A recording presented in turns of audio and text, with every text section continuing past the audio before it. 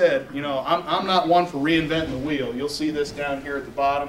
That's because I hacked and took theirs apart and put it back together the way I thought would be best fitting for you guys to get the basic information you need. So this is Ohio Department of Health slides that I piecemeal back together. Want to make you aware once again that Summit County on Monday is having the full-fledged version of what I'm going to talk about today. And I'll tell you, I probably hacked out 2/3 of what's on that presentation. And then lastly, I was waiting for this, and if you are more inclined to stay at home and just sit with a laptop, it should come online here shortly where you can watch Ohio Department of Health's presentation to the first. It was, I think, the Columbus meeting where they're going to cover it with you online. So once that's posted, you'll have access to that. I'm hopeful that'll happen by the beginning of December. I was hopeful it was going to happen before today, but it didn't. So make sure that you're aware. Those are the last upcoming dates we have for training. More training's going to be coming out in early parts of the year. I think what they're going to be trying to do is get some experts out there for discussing more of the technical issues. So it may not be so much rule coverage anymore as let's start talking about a system and how it performs and get those experts out there, how to design, how to install. Those types of things will be coming up in the early part of the year. All right, I want to go over just a handful of definitions that are important. You guys are, Stark County, we adopted a lot of what was going on in 2007. We tried to tone it back a little bit because it was so ridiculous. And you're accustomed to these rules, or accustomed more to these definitions, so there may be someone in the southern part of the state that's never heard of such a thing. So home sewage treatment system. Recall we have two different types of systems we work with: home sewage treatment systems and small flow on-site sewage treatment systems. Those are the two. And above that, when you were referring to both of them, you call them STS, sewage treatment system. When you look at your rules and you see the word STS, that means both types. If you see HSTS, that means the home sewage. And you see the SFOSTS, small flow, that means just that particular commercial type. So keep that in mind. That's important because if you overlook that word, you may think that it applies to one and not the other. So what is a home sewage treatment system? Basically, it's what it's always been. It is a 1, 2, or 3 family dwelling with sometimes a related structure. So if they have a personal garage, they like to do some mechanic work and they put a restroom in out there, that's still part of the home sewage treatment system.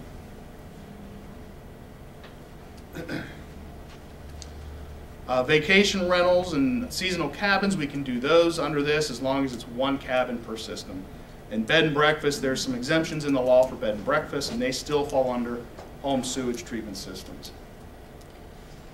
Bedroom, they kind of clarified this whole thing about bedroom, and you should be accustomed to this. When you turn in your house plans, or your owner turns in their house plans on a new system, we look to see if there's any rooms that could be furnished or used as a bedroom, because we count bedrooms to determine flow.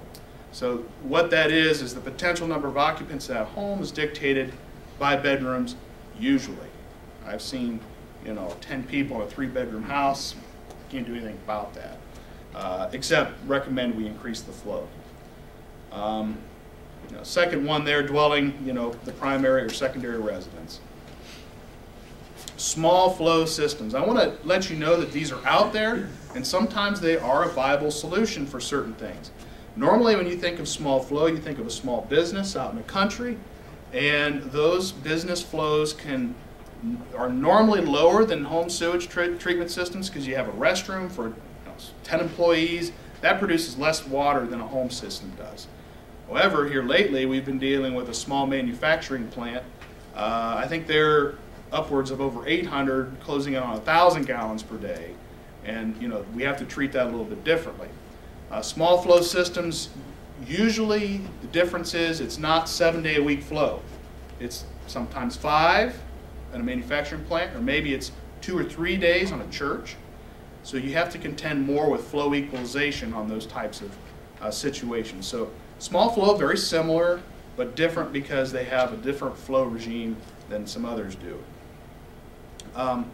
More than one dwelling can be on a small flow system. Perhaps we have a detached building that is used by people other than the primary occupants. You have a small, let's say, insurance business in the country, and you have some customers come in you consult with. That becomes a small flow because you're bringing people other than your family into that structure, and they're going to be using the sanitary system. And I think I covered that on the last one there. So small flow. Okay, gray water. Why do we got to define gray water?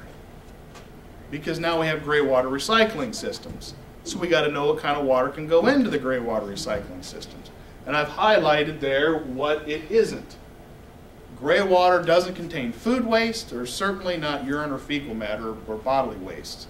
So we're talking not the kitchen sink, we're talking certainly not the toilet.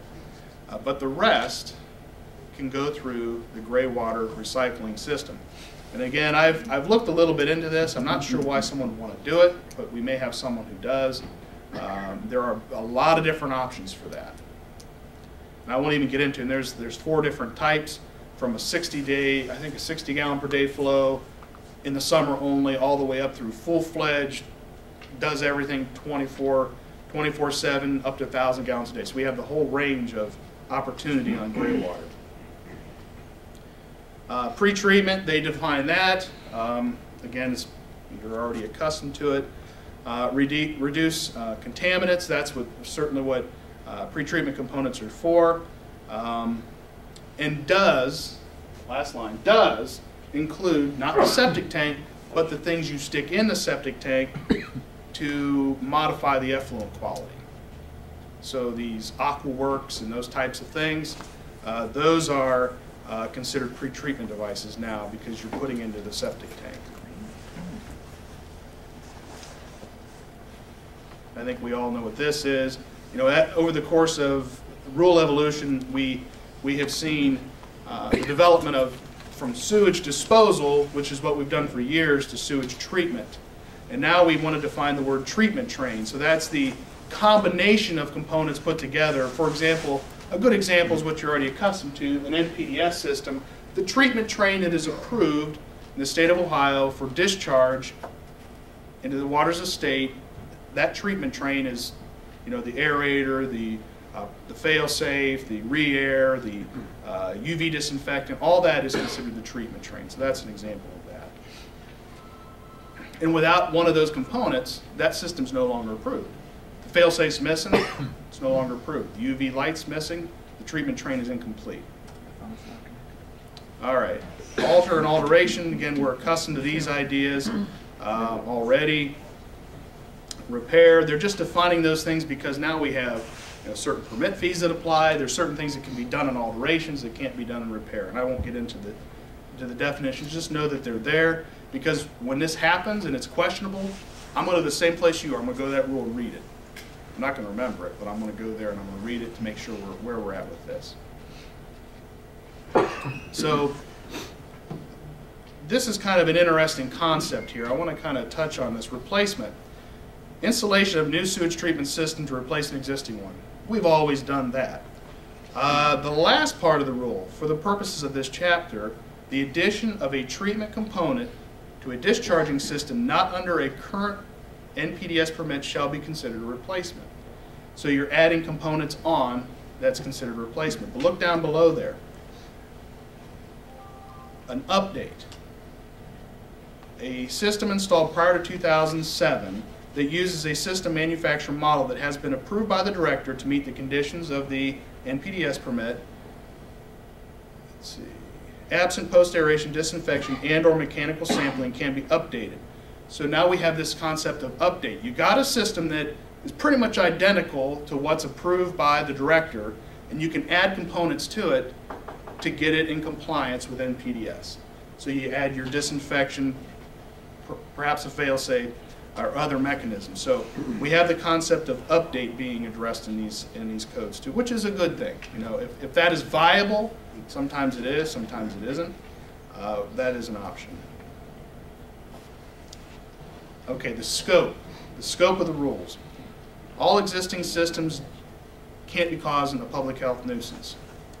Let's see what else we want to touch on here.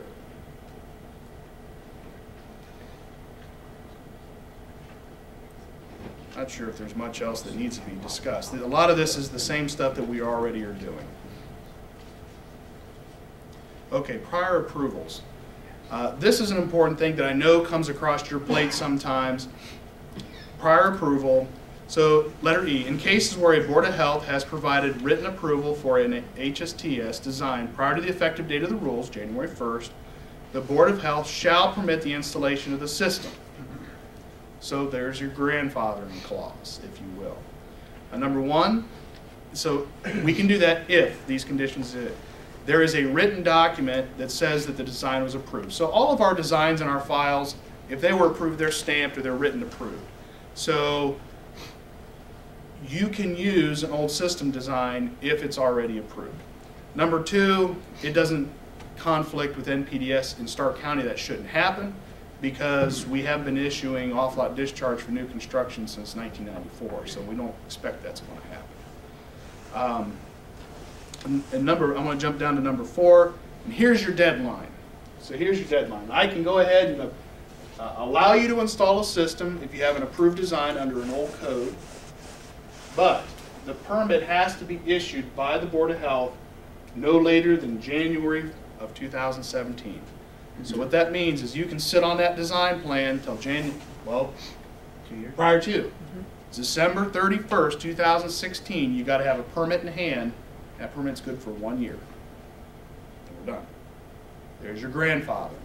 Okay. End of 2017, as long as that permit was in your hand, you can install that system. Beyond that point, we're done. Can't renew it. Now you're under new code. Make sense? Can you renew it? Maybe. there is a clause for extension, and I don't want to answer that entirely because there's probably some interpretation that ODH will have to give us with that. There is a provision for extending a permit, but just for the sake of argument today, if you're telling people you got to get your permit before the end of 16, and it's good for 1 year, and then you're done. So that way it keeps them in the clear, if anything happens. And I know you guys do get asked that question. Responsibility for compliance.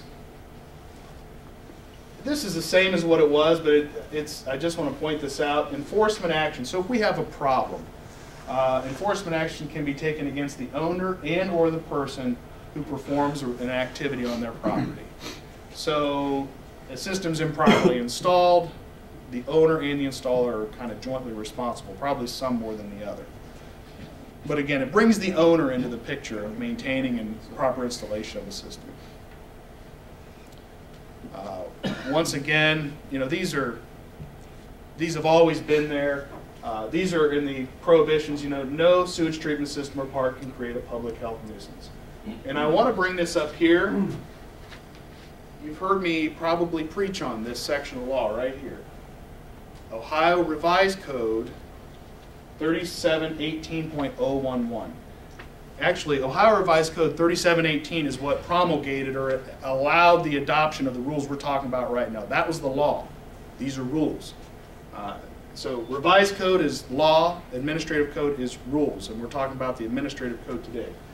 But what I want to point out here is 3718.011 is that section of rule that we operate under that says you are creating a public health nuisance and must fix it, whether that be a nuisance complaint or whether that be a property transfer inspection that one of you all turn in and have found some deficiencies with.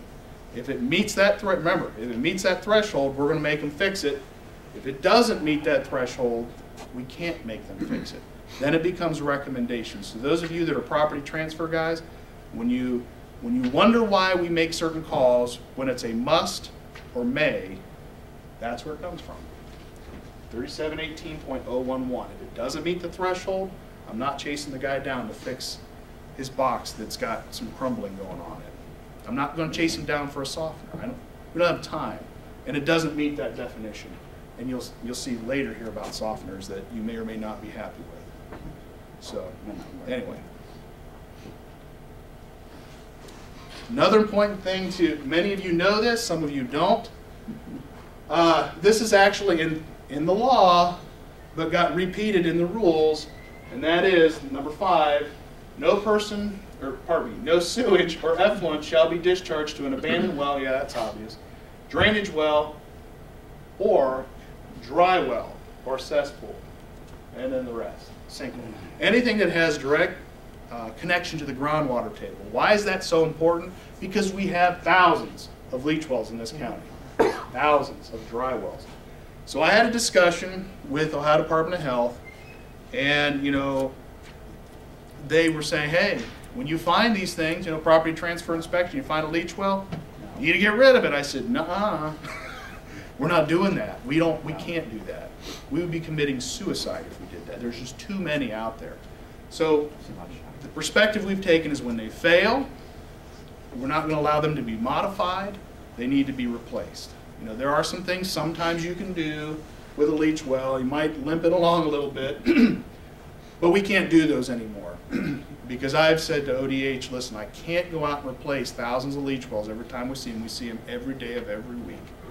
But I will commit to, when they fail, we won't mess with them anymore. They'll be replaced. So this, and her insistence on us dealing with it that way, comes from this section of law. Yeah. What if they're failing but not becoming a nuisance? Because I've had plenty of them there. They're not a nuisance, but we can't get in there and drop dead babies in them and those kind of things. But they're failing. Yeah. Unless it's a nuisance. It's not, again, public health nuisance. I can't have you modify that thing, but if it's not creating a nuisance, it's not creating a nuisance. I can't make him change unless it fails, but I also can't let you get in there. Well, but isn't there a difference between failing and nuisance? Pardon me? Isn't there a difference between failing and nuisance? I mean, if a leach well is over the lid, I would call that a fail, right? Well, we don't. It's the failure equals nuisance in our eyes. It's failure means it's causing a public health nuisance, at least the way we've looked at it. So it's performing poorly. How's that? Would that be a better description? So we're on the same page.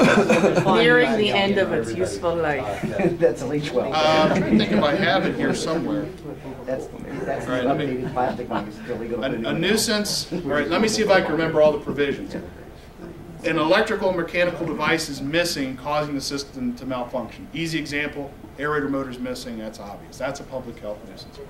Anything that is a blockage that's causing the backup or surfacing of sewage is a public health nuisance. Your pipe after your septic tank is plugged completely and it backs up in the house, that's considered a public health nuisance. It's easy to fix, hopefully, but it is. And then the bleeding of sewage to the surface of the ground that is verified by one of my staff, by visual, and then also, two things, also by dye test and or sampling. That's your threshold for public health nuisance. A couple other details in there, but those are the biggies we normally see. Yeah. So the ground's soggy, but nothing shows. It's still good. There's the line there. You do your tile probe and it may show. You run enough water and it may show. Yeah, I know. Yeah. That's the problem. I just talked to the Board of Realtors for 2 hours on Wednesday. Probably online. Huh? The one I just did. Probably. But we talked about this issue. I said, you guys want this all to be black and white. I said, it's not. I said, the day that system went in the ground, I'll give you, that may be white. The day it fails is black, but every other day in between is gray. And those types of circumstances, I've got one right now, a nuisance right now. This neighbor is furious because the system did blow out, but it's not blowing out now. And the guy did some water conservation. He did some water conservation. I said, I can't make him fix that. It's not reaching the threshold of public health nuisance. But it did, but it's not today. If I go to before the court and say, fix it, that judge will say, why? I can't do that. So there's where that threshold line is always drawn at. All right, is there any more questions about that? Dry wells are kind of a sticky subject. All right, here's the piece I told you you're not probably going to like. And we're doing what we can to try to avoid this from happening. So, the bold. An appropriately sized sewage treatment system may receive brine discharge from a water softener. Unless, here's our outs, guys. Unless otherwise prohibited by the manufacturer. I'm going to stop there. Many of you know I've called you and said, hey, supply me a copy of your manufacturer's specifications on this subject. And many of you have, and I send it back to the people and I say, Manufacturer says no, can do. And that applies probably to every aerator that's out there, I'm assuming, because the couple that I've dealt with said no. So we get them out that way. If they're in an aerator, we get them out that way. On our end, we can deal with it from the permit issuance, or possibly it helps them to alleviate a problem. So if their brine system is regenerating every day and it's causing the system to fail because of hydraulic overload, we can get them out that way. So we're still a little, I'm not sure how far I can push hard on this. I can certainly do it with your manufacturer specifications. I'm not sure about just everyday systems. You know, and as of lately on property transfers, we recommend they come out. But if it's not failing, I can't do much with it. I've seen it put a system back underground, taking it out. In some cases it does. I mean, it makes it. You have some softeners that are very low water usage, and perhaps the water's not that bad, and they don't regenerate that often. That thing could stay there forever. And others that are exactly the opposite. There's so many variables involved here. We've always wanted them out, but the state's kind of taken a more permissive approach on About this. iron filters and potassium. Yeah. They require to come out. Paul, I'm trying to stay by our current way of doing things. So you guys all, I hope, believe that they ought to come out. Well, yeah. So we're trying to keep going in that direction. I think one of the things that can be done with that is like with the concrete tank manufacturers and with the aeration providers, is to encourage them, if you see that you know that they're going to damage the system, is to have those folks contact Todd and give him that information that they don't want that in there, that it'll hurt their warranty, it'll hurt their tank, and that's our out there. Yeah, well, that's a good point, because I don't know how all this will play out, and I see a few tank manufacturers in the room here. There's going to be a requirement that your tank be listed with Ohio Department of Health, certified, whatever they call it. And perhaps there's a place where you could say, you know, I'm a manufacturer, I don't want this going into my tank. You put that in there, you give me a good out. So that may be a way to do that. That issue is going to parse itself out over the next several months. Okay. We already talked a little bit about this, but I'm going to go ahead and hit it one more time so you guys are familiar. You know what to do in the next, well, it's not even months anymore, it's a handful of weeks now. Contractors are required to register, and those people are installers, septic haulers, and service providers. Some people were concerned that soil evaluators and designers should be registering.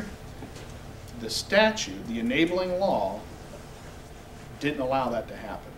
So when you write rules under that law, you can't go farther than what the law says. So they didn't put that in there. There are some credentialing that are necessary for those individuals, but they are not required to be registered. Okay. Service provider. You know, there's a definition for installers, a definition for hauler, a definition for service provider. And they're what you're used to. But I did want to say that they added a little piece here, which is very consistent with what we've done in this county for the registration of those of you that do the property transfer inspections. And that is, they added some terms. Any person who services, that was always there, monitors or evaluates or samples. So we were right in line with what we were doing with having registration for those of you who do those types of inspections. And then the other thing I want to point out here is samples. If you're a laboratory who's running around doing sampling for NPDS systems, you're now a service provider if you want to continue doing that, like it or not. That's the position they took. And I can see why, because it can be done so many different ways and in so many different ways improperly. So I think there's at least some kind of, you know, level of performance expected there. Monitoring, let's just go through it. The activity of verifying performance requirements and may include, but is not limited to, sampling of effluent or inspection of sewage treatment system component, which is what many of you do. For the purpose of this chapter, monitoring activities shall be conducted either by the Board of Health, us, or by the registered service provider. So pretty much that whole monitoring piece is really given to us and those of you who sit in the room who are service providers. And that, again, is in line with how we've dealt with our O&M program with aerobic systems. It's in line with how we've dealt with property transfer. So I'm glad that this This may be new to some people in the state, but this isn't terribly new to us. And the last one just reinforces what we've always done here. Sewage treatment system inspection for real estate transactions must register as a service provider. You already know that's what's going on. Okay, registration. Contractor must register annually with the Board of Health in each district they work in. So your registration, unfortunately, is not statewide. It is county specific. In case you're wondering, no one's ever asked this question, but that next bullet point, registration is not required for a subcontractor that you are using as an installer, but they should have their state license for as a plumber, electrician, whatever the case may be. And if, plumbing is one that I deal with more frequently, and that person not only should be licensed by the state, but also registered by the county that they're doing work in if they have a plumbing program. We get a lot of people who call themselves plumbers, and probably the better term would be hacks. And we. That seems blunt. Nothing. We've seen people with no vents, venting that goes directly into the living space of the house. It's ridiculous what we've seen that some of these so-called plumbers do. And we do, put my other hat on, we do take that seriously. When we see that happen, we take enforcement action against plumbers who do that stuff. We can't catch everybody. We know a lot of plumbing goes on out there without permits, without registrations, but when we do catch it, we take it serious. In fact, we had a guy who got caught twice. You get one warning, and the second time he got caught twice. We took him to court, and the judge said, "You do one stick of pipe more in this county, you're going to jail." That guy, he quit. So he took it to the extreme. He plumbed a daycare. So he didn't just plumb stupid. Yeah, no pun intended. Yeah. I Wow. have a question about the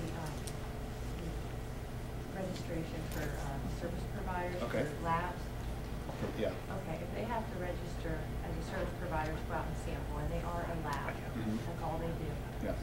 And they're sampling all these different types of systems. Do they have to have a certification from the That's a good system? question. I don't know the answer to that. That's a good That's question. kind of odd for us to teach them how Yeah. to service a whole system when they're only going to be sampling. Right. That's a good question. I would say this is my estimation. Probably not the whole system, but they probably should be speaking to you about how they should properly sample it. As those of you who do sampling know, the Ohio Department of Health has sampling guidance documents available to them too. So if I'm a smart person, I'm going to go say, hey, Wastewater Solutions, I'd like to do some sampling. I'd like to work with you. Can you show me the best way? Here's my stuff I got from ODH. I don't see that they're going to have full credentials to service that unit. They're not servicing, they're just sampling. But that's just my estimation of it. But when you fill out your paperwork to sign up as a service provider, you ask on there, what systems are you allowed to be a service provider of? Yes. So if you're just a lab sampling that and you're saying hydroaction, then. Well, and Renee, we'll have to probably clean that up some. This is kind of new. They haven't done this before, so I'm not quite sure how that, at the end of the day, is going to get handled. But that's my estimation, how labs will be handled. Please don't take that to the bank, though. I'm not entirely sure. And then one other question, it kind of goes with that. Someone that's just a real estate inspector, how's that going to play in with that? Because are they considered service providers? They are. And then, when they're out inspecting my system out there? They're not, I think maybe the key, I'm thinking, as you're talking, I think that the key may be the difference between servicing and evaluating. Certainly they ought to know something to evaluate the system, but they're not servicing the system. They're evaluating the system and how the effluent looks and so forth. So that's probably where some of those lines are going to be drawn. I've not heard exactly what they're going to do with that, but that's a good question. Something as this whole thing develops, there's not answers to everything, but as it develops, I'm hopeful they're going to take a common sense approach to it. We'll see. Okay, so registration. Testing. A contractor must provide proof of the testing. We've already talked about the testing and where those things will be You'll be able to take care of that. So the local health departments, many of them around here are doing that. OTCO is offering it, and then the online test, which is called Ohio Train, should be hopefully available soon. And like I said, keep your eyes on the website, that contractor page website, and hopefully you'll begin to see that Ohio Train become available and instructions on how to use it. You'll need to read the instructions. I've been there. I sit there like, oh. It is a little frustrating to log into the thing. Okay. The thing that was added that at least Stark County we've not done in the past is not only are you required to maintain a surety bond, but also proof of $500,000 general liability insurance. You'll have to submit that with your registration for us to be able to register. The second one, the bond, they are statewide bonds. You can present that bond to any county you go to, and a copy is to be, and they'll give you instructions on how to do this. On that web page I showed you, you'll end up sending a copy to Ohio Department of Health. They'll maintain a copy of your bond as well, and not just the local health department. So what are the bonding requirements? Predominantly, we're going to talk about this line here. So for an installer, your bonding requirement is $40,000 for a bond. Now recall, our old bond was $25,000, but that was just for us. Now you're doing $40,000 for the whole state. So, yes. Okay. Are we double dipping? Because I have $25,000 for Stark County, but I'm also paying for the other bond because we're licensed well inspectors. And I've already issued that bond and sent it on in with my renewal this year. And with the $500,000 general liability they ask for every year when you renew. Yeah. So I've already had one bond issued to them. Am I going to have The state health department? Yeah, with Yeah. Rebecca and all them. I'm going to tell you that based on what I've read here, that every right here, each category is a different bond. Okay, well, I've got the 25, and I've already paid the state with their, they require their bond like you're talking about. Yes. And Yeah. renewed our license. The water today. bond. The water bond. Yes. Yeah. But the sewage bond hasn't been done yet. This is my one I get every year for you. I've already had that one issued. Yeah, that's no good. So the Because the price is county good. bonds are out the door. The state Okay. bonds, yeah, you want to go back to your bonding company. I can't even take that anymore. Okay. Yeah. Tell them to change it to. Change it to the state bond and then whatever adjustments they need to make. And, well, we'll get to that. Service provider is $25,000. You're right. So same amount, just different format with the state bonding versus It's us. probably the same bond that I sent down to Columbus then. It's different. You want to get on their website, that website I showed you early on, the contractor page, and it's there. You can open up and download the bond forms for each of those different categories. So definitely go there and get a copy of that Okay. and send it to your insurance people. Roger? Where do you get the general liability? Is that the bond companies? Anybody can help us with that? I'm sure, yeah. Your insurance agent? I just got all my bonds and everything. Yeah. The $25,000 was about $250. The installer bond is like $400. Yeah. The state bond, you have to send it to the state, the Yes. raised copy. So Yes, you raised send copy. The original to the Original state. raised copy, yeah. So I would back myself up on how Yeah. I send it to Yeah. make sure that you're saying that they got it. Yeah. And you have to make a copy for every health department. Yeah. That you're going to be registered with. Right. And then pay their fee. Right. And then, as far as, what else did you have? He was Oh, insurance is Yeah. already just your company insurance. Just your company You insurance. copy Most that. people have a million. Yeah. So your company insurance is what's covering it. Right, exactly. So you send a copy of that to the state as well. Yes. They want to see that as well. Yes. Yes. Like, there's a company that we do. Yeah, you can have the state list in the bottom. It's like costing me. It's kind of like a certificate of insurance that you get for other companies. You just have the state of Ohio listed there. Okay. Does that answer your question, Roger? You don't know? Maybe you can talk afterward and talk about insurance General companies. liability is service provider, $500,000 for a service provider. They covered everybody with that. It's, well, you know, and the service provider does a range of activities, so your activities may be a little less intensive than the other service provider, but they don't differentiate that. So anyway, septic hauler, $25,000 bond. I want to point this out down here below in the fine print. If you are a service provider who also registers as an installer, your bond can be reduced to $15,000. So keep that in mind. If you do both types of work, they're going to have you, if you do this category, you're going to go to the $40,000. But if you do this category also, you can drop that to $15,000. And that was written into the law. And then you also see up here, if you're the type of individual, you know, sometimes I have this, a contractor, a builder will come in and say, hey, I'm going to build this house, but I want to install it myself. Well, there you are here. One system, you're the one system type of guy. And that covers you there. I'm not talking about homeowners, I'm talking about a contractor. This isn't his primary residence. So is there any question else about the bonding and insurance? So that just goes for the service provider and installer. It doesn't go for hauler and service provider. It doesn't get any reduced. Not that I'm aware of, no. Yeah, when I read it before, I didn't see it, and then this came right off of their slide. And you guys are okay with us making a copy of the bonds and sending you just a copy of them? You know, and I'm going to have to look at that a little more carefully. Like she said, the Boston ones goes down to the state. The state wants the original. Yeah, I've asked what the state, if they would do this for us, would be to post online everybody's. That way I can go, let's say I just have the copy, I can go there and say, oh yeah, the official copy's down there. Because my fear sometimes is, what if somebody forges one and gives it to me? Oh, come on, get better faith in us than that. Most of you I do. Well, the rates, they kind of always one or two. Doesn't matter. Yeah. Well, you know what?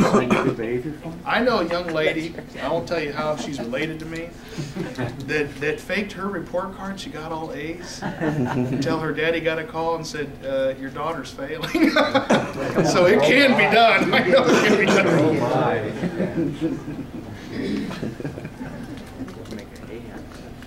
All right.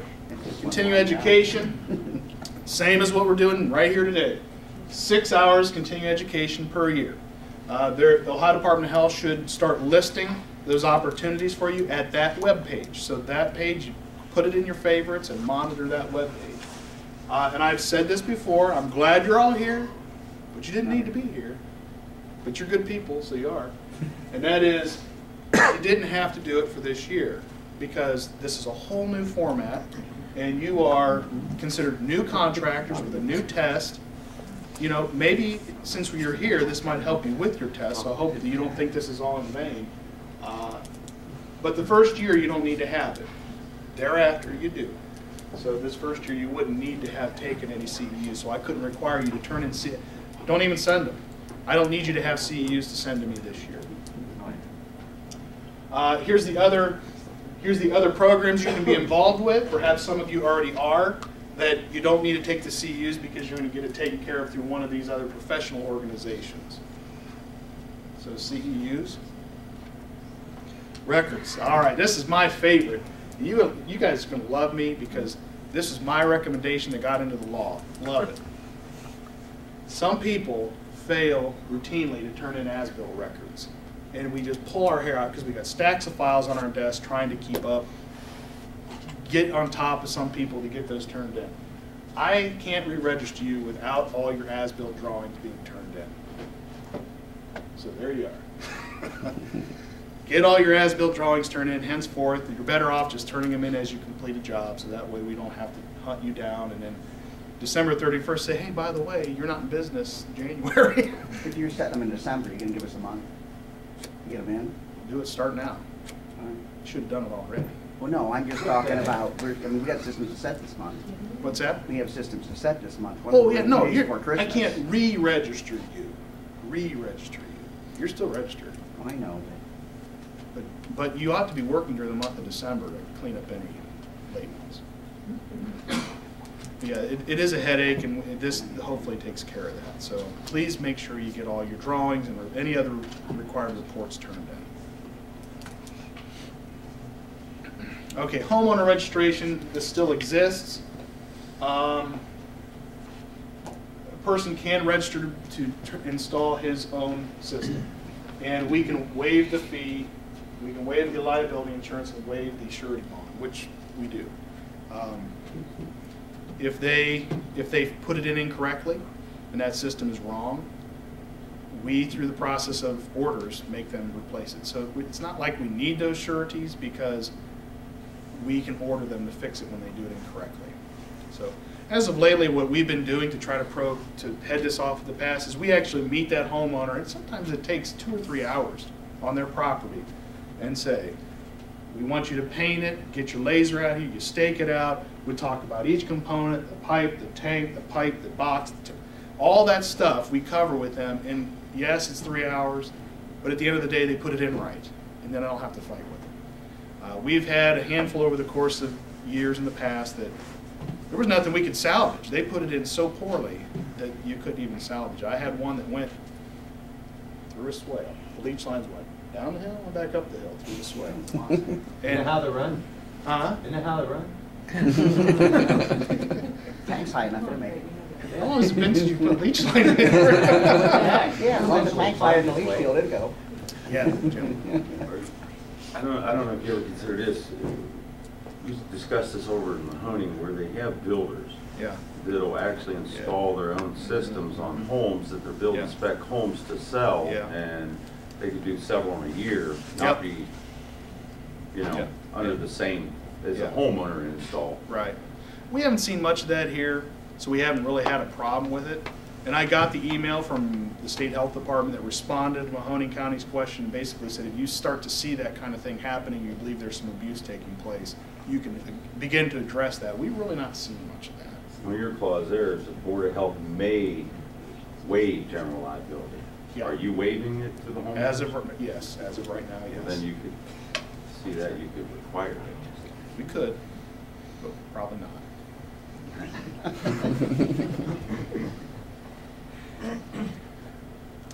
We haven't really had much of a problem in recent years, and I think some of that is because we have gone out and taken the time and helped them do it right. I don't think we've failed one in the last 5 years that we've done.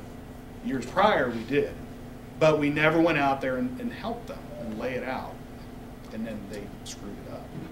So, all right, now this one I should have put a watermark with a question mark on it, because I don't really know.